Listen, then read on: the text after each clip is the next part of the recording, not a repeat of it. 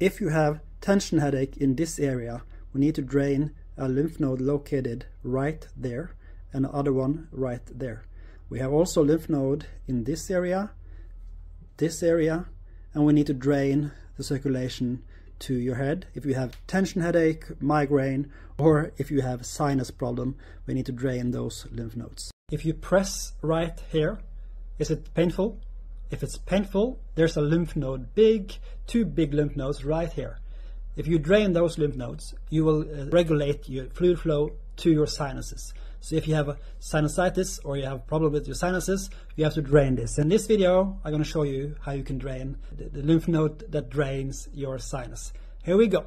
Use your thumb like this, and you drain it like that.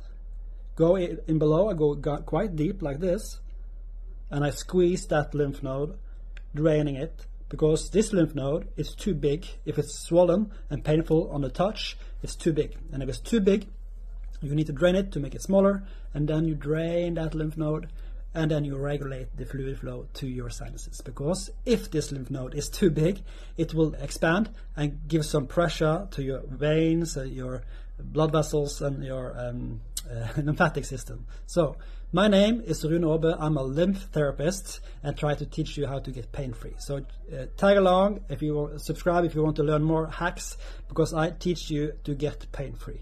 Go in below here and you drain it like that, and maybe you drain this lymph node in this area. If it's painful when you touch this lymph node, a little knob, you squeeze it like this, or squeeze it, there we go. Then you drain that lymph node, and the circulation to your lymphatic system, to your sinuses get better. So this lymph node and this lymph node, open it up. And if you see the next video, I will explain more how you can drain your circulation to your head. If you have a headache or migraine, just see the next video, and I will try to teach you to get pain-free for migraine or headache.